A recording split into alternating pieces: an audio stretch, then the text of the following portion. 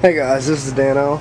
I just wanted to show y'all that I made a plastic jar airtight using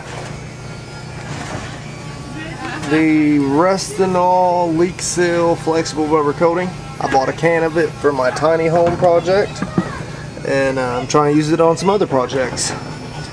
I want to use this jar here as my hydrogen generator for a wet cell, but it leaked air when I squeezed on it, and I took some of this and I sprayed the inner lining real evenly and made sure and get a good coat. But after it dried, it wouldn't screw on, and it had a lot of friction, so I took some lithium grease and I just kind of spread around it a little bit, and then it glided on real nice.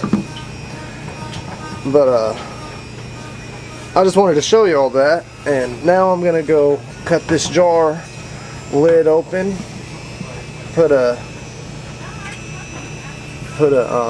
got a little plastic nipple that'll screw in here, and then turn it into a hydrogen generator. Check in later, guys. Make sure to subscribe and give me a like.